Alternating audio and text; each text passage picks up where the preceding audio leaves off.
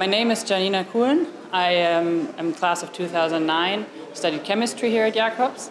Afterwards I did my PhD and now I work in consulting. I work mostly with pharma companies and I'm a project leader in that capacity. The way Jacobs has helped me grow during my time here is in three ways. One is the internationality. I learned so much more about different cultures, about different points of views, and that really helped me moving forward. Second of all, I grew much more independent as my own person. There was really a spirit of sort of getting things done here, and you could change a lot of things that you wanted to change when you wanted to change them, but you had to act independently and sort of work on that, and that really helped as well.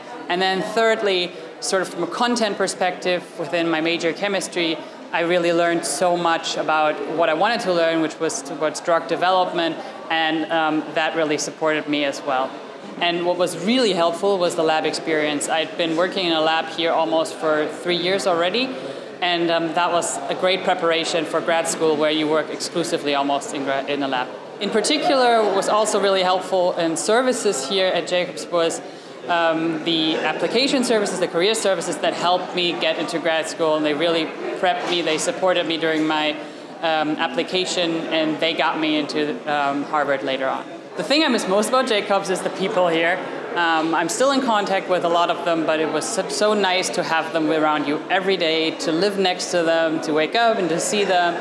And that's something that was very dear during this time here, and which I would love to have again, if only for a couple of weeks. So my advice to prospective students is don't let anybody tell you that you can't do something. Do it, you can at Jacobs, and most of all, enjoy the time. It's a great time, and it won't come back, unfortunately.